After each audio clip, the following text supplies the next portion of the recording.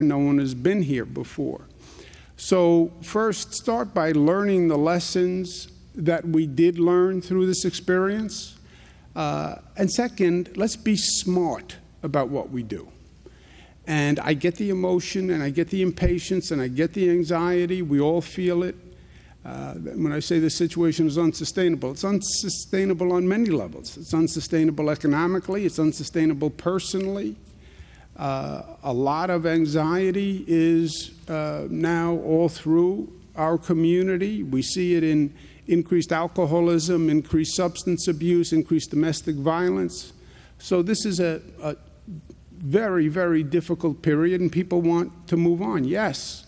But let's be smart about what we do, and let's learn the lessons.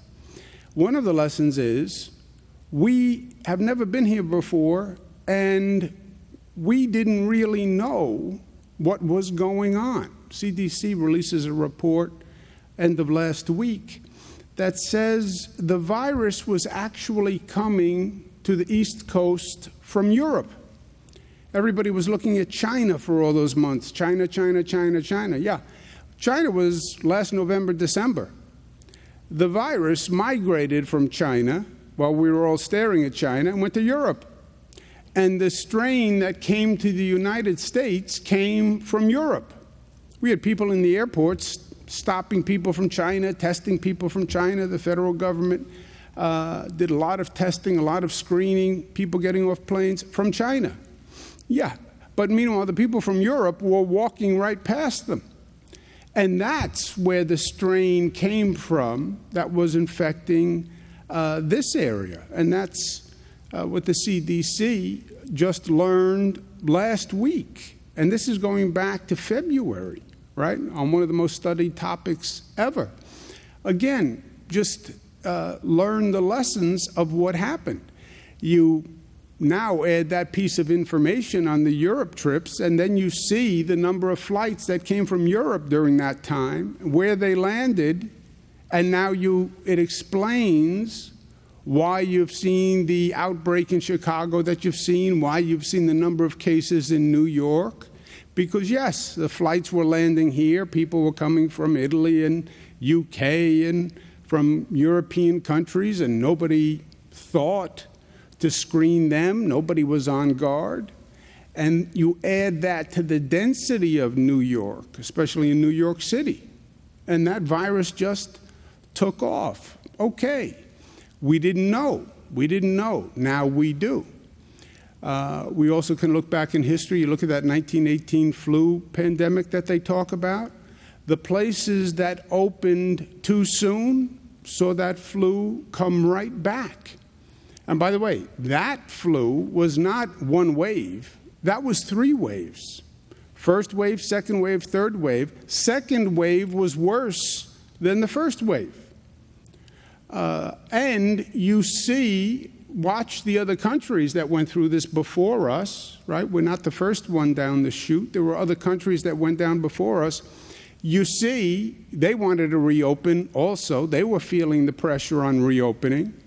And you study those cases, and you see that you reopen too soon, or you reopen unintelligently, and you can then have an immediate backlash. And that's not speculation. That is looking at other countries and look at what has happened around the world. And then you talk to the experts who know. Listen to what they're saying.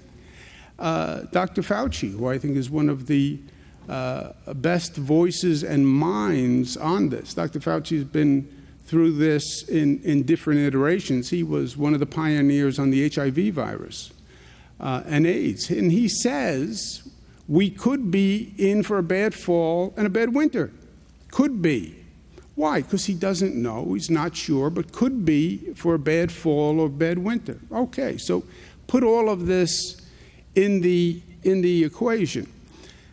And then also acknowledge and actualize that the truth is that nobody knows what happens next and when it happens. Well, how can that be that nobody knows? We're so sophisticated. We have so much intelligence. We have so many experts. This is the United States of America. How can it be that no one knows? Because no one knows. I speak to the best experts globally, and nobody can tell you for sure. Now, experts, we look to experts, and we expect them to know, so we push them to know. Answer the question, tell me when, what's going to happen in September, what's going to happen in December. Sometimes the answer is, I don't know.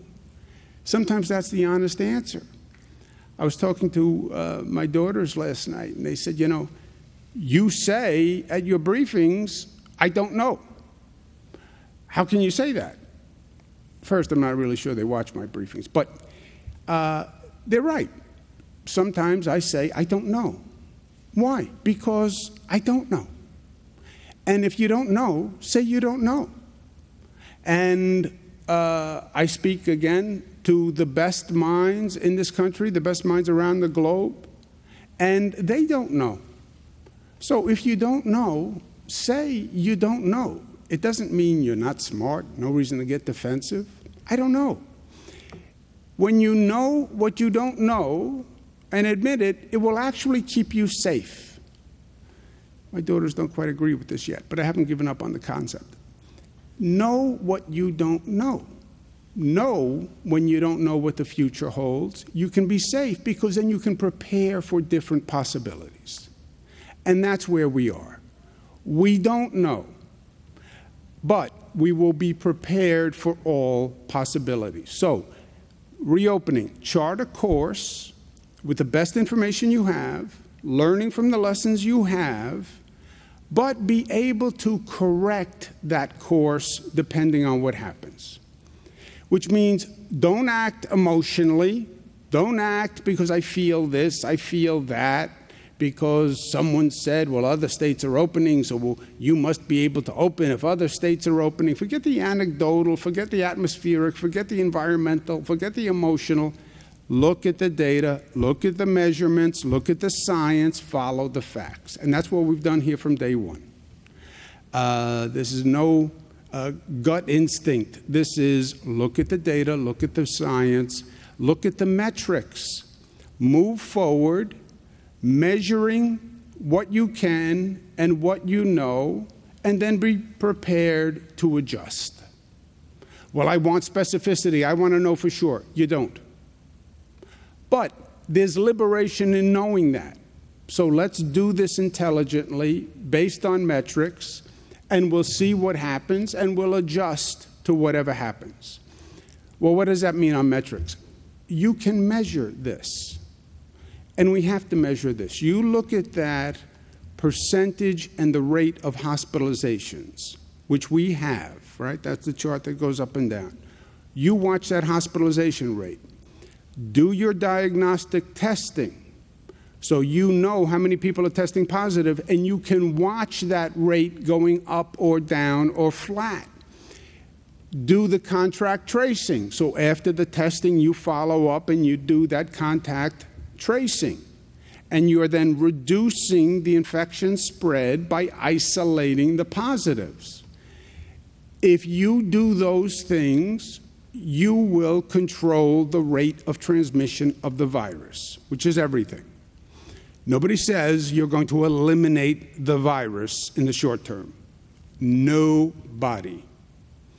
But you can control the rate of transmission. And if you can control the rate of transmission, you can control the rate of transmission from becoming an outbreak or an epidemic or overwhelming your public health system. That is the best you can do. So control the rate of transmission to what they call 1.1 or less. 1.1 is every person infects 1.1 other people, more than one other person. If you're doing that, that is an outbreak. That means